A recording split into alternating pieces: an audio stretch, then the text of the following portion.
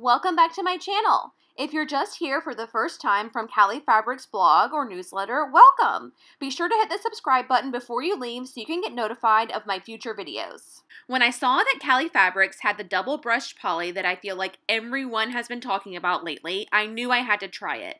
But which one? I was torn between the two stripes and the floral and the different colorways. So I decided to grab a little bit of each and just see how things went when it got here.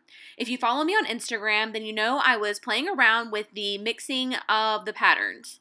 I ended up going with the one on the far right.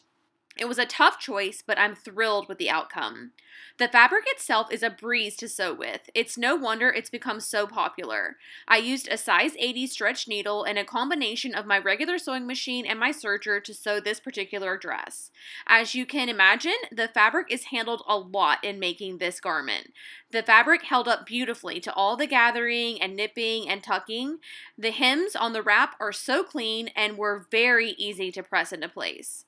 I used McCall's 7319 for this one, and I really think it's one of the most flattering silhouettes for me. I just love the ruching on the sides and the gathers of the skirt at the center front. It was the perfect pattern for this slightly stable knit. So Cali Fabrics actually has a ton of different double brush polys in right now. I particularly love the same fabrics I used for this dress, but in navy, or the mint.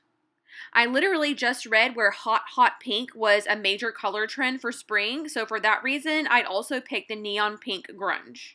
You can really make any knit dress with this fabric. A lot of people have been making simple fit-to-flare dresses with circle skirts, which is a great basic pattern that lets the print shine.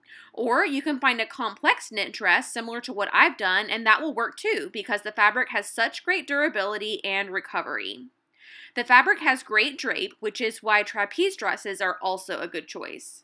So I hope you like my pattern mixing double brush poly knit dress. I still have the green colorway to play with, so look forward to seeing that.